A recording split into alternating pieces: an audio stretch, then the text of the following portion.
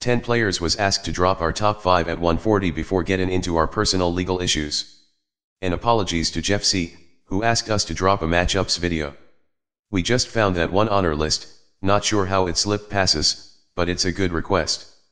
And to Lux on judges, because we was getting ready to drop it right before we ran into our problem. We may do a couple on it, perhaps briefly speaking on it with some related topics, and maybe one on the in-depth history of it. There's a few, so we'll be mixing it up with the new requests. But this one's going out to Vontae123, who asked us to drop our top 5 at 140 before our stint, so we're dropping the shit now. And it's our personal top 5, which has nothing to do with Ring Magazine, or no other motherfuckers shit. Too much under the table bullcrap politics with their shit anyway. But before we get this list started, as y'all know, Danny Garcia got stripped and moved to the division he's actually belonged in for quite some time anyway. Garcia's been bullshitting for a while now with Heyman's slick trick advising, but we've gotta give him some respect for moving to welter. Let's hope he fucking stays there. Danny's been doing that Cotto shit in reverse. Cotto's hanging in a division he's too small for, while Garcia hung around in one he was too big for. Though that's a matter of perspective too. Because all that catch weight shit's really a ducking tactic. They're meant for motherfuckers in two different divisions, not in your own fucking division. Two motherfuckers in the same division fighting at a catch weight in that same division's fucking idiotic. If you wanna fight for the money and glory points, fine. But not for the fucking title of something you didn't really win the title for. Truth is, if fighters had to fight fighters in their actual natural weight class, Danny should be fighting Cotto. Yeah. Another super fight. He sure the fuck's his size.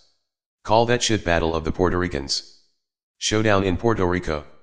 Y'all know how promoters love using race and nationality to promote. They'd be like, only one real Puerto Rican will stand in the end.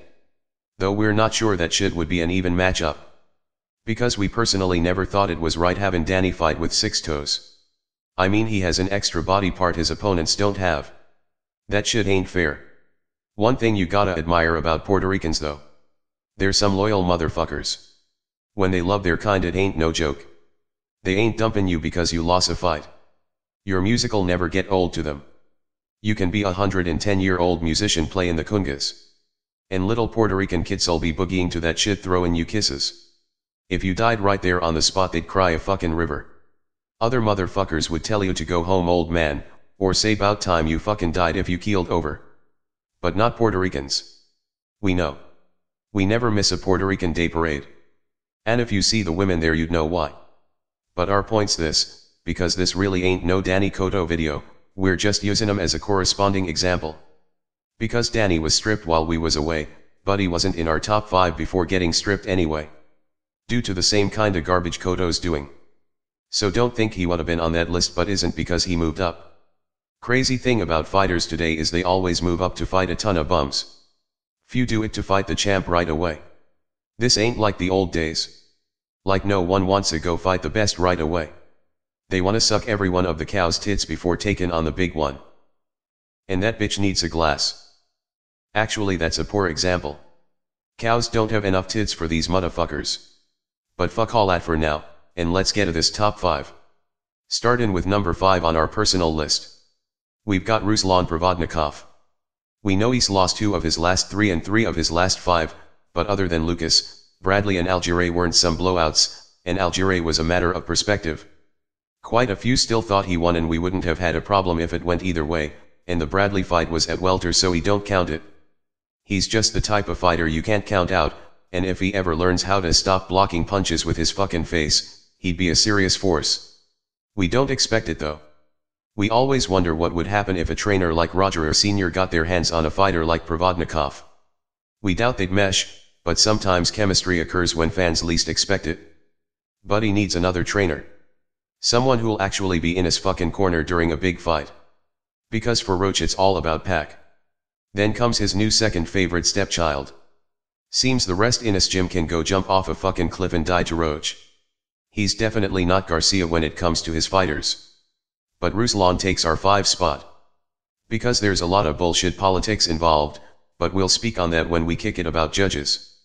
At 4. We've got a guy who may very well deserve to be number 1. That'd be this guy. Herrera's a fighter who gets the shaft quite a bit. Lots of fans feel Laura gets the shaft, and if that's the case, they can definitely say the same for Herrera. Now we say he could very well be number 1 because Danny held that position. Well, Herrera beat him in our book. Then he gets another questionable loss. Paper's meant to document the facts of an event, but the facts of what's on paper ain't always fact. And that's a fact.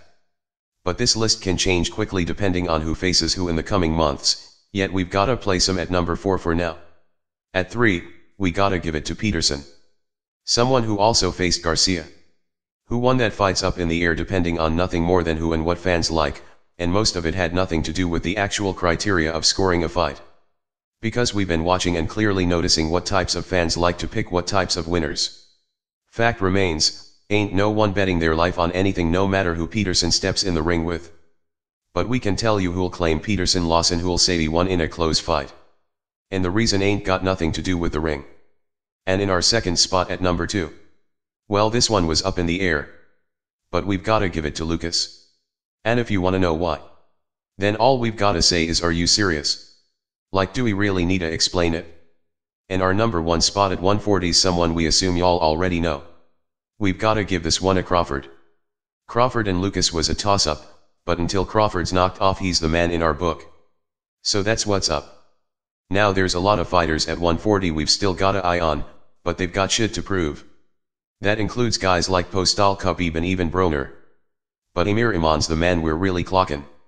One of the more multi-dimensional fighters who can do it on the inside and out. He rocks a quick deceptive right that can end a fight without an opponent ever seeing it, goes to the body, can take it to the middle of the ring or the ropes, and put ya on the canvas with a power shot or jab. He can be vulnerable, so he's got some shit to work on, but he's worth watching. So that's our top 5.